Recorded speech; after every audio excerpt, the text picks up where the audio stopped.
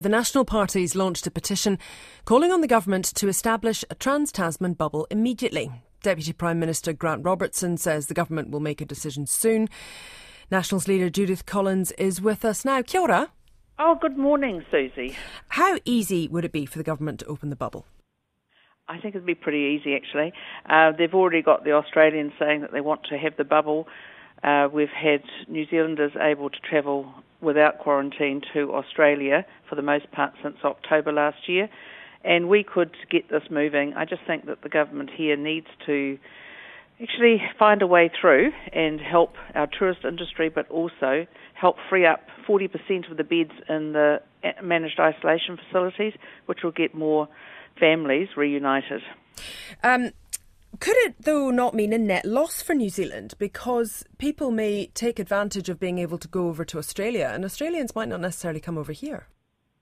Oh, no, I think the Australians will be desperate to get to our ski season in Queenstown, and they will be wanting to come here because they'll be bored in Australia. I think that's absolutely true, is that New Zealand tourism is our biggest market are the Australians, and at the moment that's been choked off. We've got to do this. They've got to have a visa, though, to leave the country. That's yet another hurdle to get over. So travel is still not straightforward.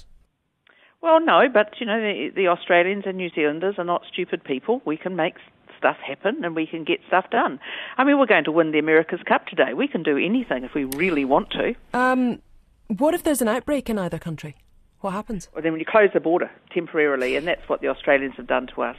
And I know that the government has said, Australians and New Zealanders could be stranded in Australia for, a couple of weeks. Well, they could be. Yeah, but you know what, Susie, seriously, people have to make their own decisions.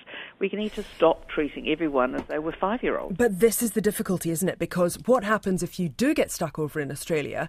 You get stuck for, say, 2 or 3 weeks. What do you think people's employers might say to that? Oh, sorry, I can't turn up for a couple of weeks because I'm stuck in Australia. Well, people have to make those choices themselves.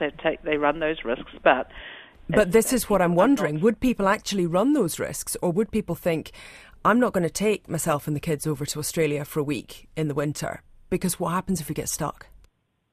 That's when I lose my job. That's when I can't pay my mortgage.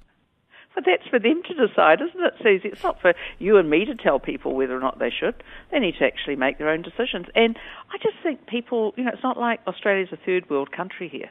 I mean, that's not the problem. What we'd rather have is Australians here building our tourism again and actually saving places like Queenstown. But this is why I ask whether they would actually come or not. Like you're saying, this is, it's a risk that people have to take. But people might not be that keen on taking a risk in a global pandemic like this. I think they will. And the other thing is, what's your option? What are we going to do? Tell Queenstown people to go and pivot like their tourist minister has here? Is that what we want to do? Tell the West Coast they've lost their timber, they've lost their mining, and now they've lost their tourism. Well, what are they going to pivot to? The fact is, we need to get on with it, and we need to... One of the things I quite like and admire about the Australian attitude and their government's attitude is they actually want to get stuff done, and they think about how they can make it happen. And over here, we've got this absolute paralysis by analysing all the things that could go wrong. How about think about the things that could go right? But isn't that one of the ways that the government has been able to keep New Zealand safe, is by analysing the ways that things can go wrong? And we wouldn't have, for example, contact tracing that would necessarily work in if suddenly a case popped up on either side of the Tasman. Look, the Australians have, in general, with the exception of Victoria that went through a very tough time, other states have done really well. And I just look at this and think, do we want our tourist industry or not? Do we want to do this? Or do we want to actually just close up shop, throw away the biggest market that we have when we've got an opportunity now with the Aussie government trying to open up the border, and we're sitting around saying, oh no, well we can't do that. Well, you know what? We either back ourselves as we don't as a country. I believe in Kiwis, and I reckon we can do this really, really well. Some people that we are allowing to come in, cast and crew from the Lion King musical, what's the problem with that? There's no problem with that, and I've said that. Also, they're coming out of Australia, so Victoria hasn't had any COVID in the community for quite a long time now, so they actually would be able to come in without going through MIQ, so no problem. So you're happy with that, even though I guess people might go and see that rather than seeing some homegrown talent perform? Yeah, I actually think we need to stop telling people what they're allowed to go and see. I think people... there's been loads of opportunities for me to go and slam the government for letting the Lion King people in. But actually, why? Surely if we open up 40% of the opportunities in MIQ for people to come in from other parts of the world and go into quarantine, we could do that by allowing the Australians in here, or Kiwis to come back from Australia. But you're not explicitly wanting to support the local performers? No, I think you're just... you're going way too far on that one, Susie.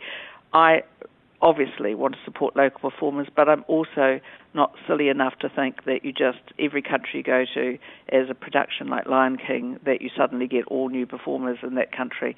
These are professional artists who have been trained in this particular thing. That is what they do. It's just like, we just got to be a little bit more open, Susie, and a bit more generous and kind. But is it fair that they go ahead of, for example, crucial healthcare workers or families that are needing to come back and see relatives?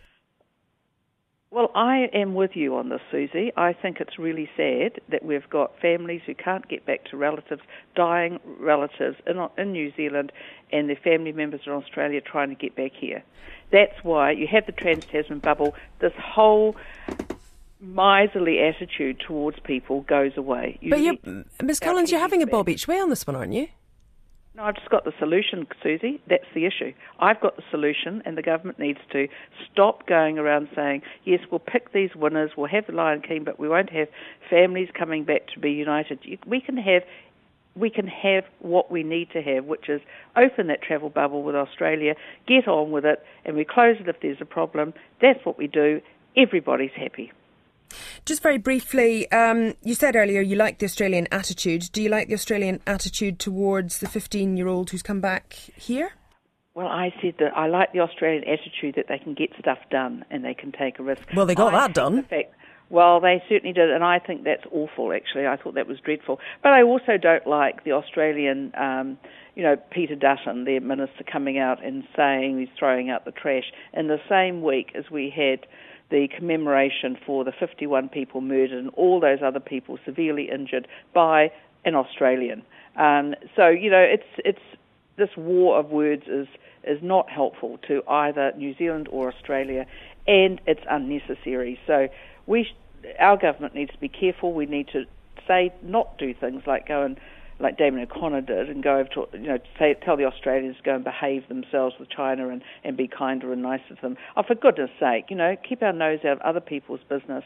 And the other thing is, the Australians need to show us respect. We need to show them respect. Sending a 15-year-old kid back here, and it turns out Nanaia Mahuta, the Minister of Foreign Affairs, I saw yesterday, had known for weeks about it. Well, I don't think she told the Prime Minister. Thank you very much for your time. Judith Collins there, National Party leader.